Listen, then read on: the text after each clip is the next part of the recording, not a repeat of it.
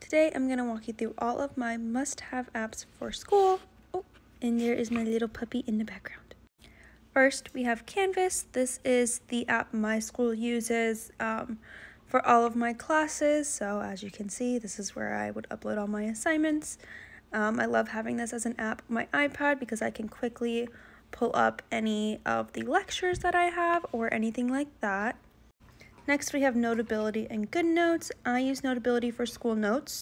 So here are some I took the other day. Here are some of my anatomy notes. I prefer Notability for taking notes. It's just what I've always used.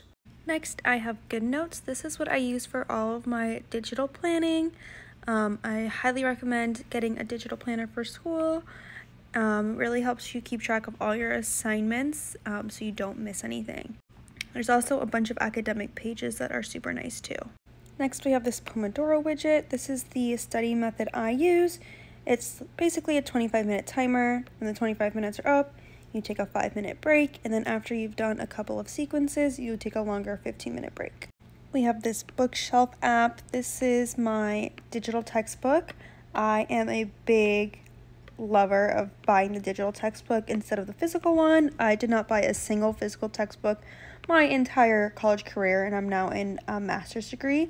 I always buy the digital one because why would I want to carry around textbooks when I can have them all in my iPad? And last but not least, we have Xtiles. This app has quickly taken the place of Notion for me. I am literally obsessed with it. It's a lot easier to use than Notion. I love tracking all of my assignments in this little active to-do lists. And then I also made a page for my dog's training just to keep track of all of it.